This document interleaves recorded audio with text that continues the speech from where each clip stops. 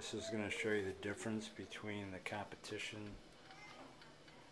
What we have is a heat wave, it's a Stirling engine.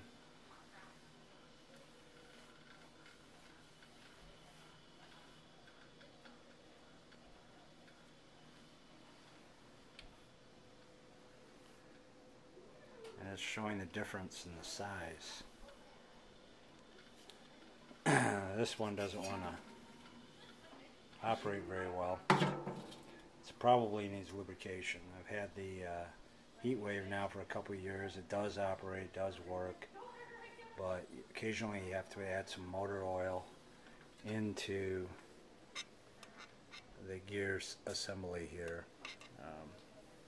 Can't really see it, but it's underneath there, and it pretty much looks like this. It's the same operation. You got a piston, and it goes up and down like a piston engine, and it's driving a crankshaft which spins the fan, and all that stuff's under here, so you have to take it apart to get in there to oil it.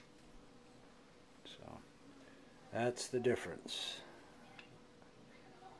That's the heat wave, the Freebreeze. Freebreeze is much larger.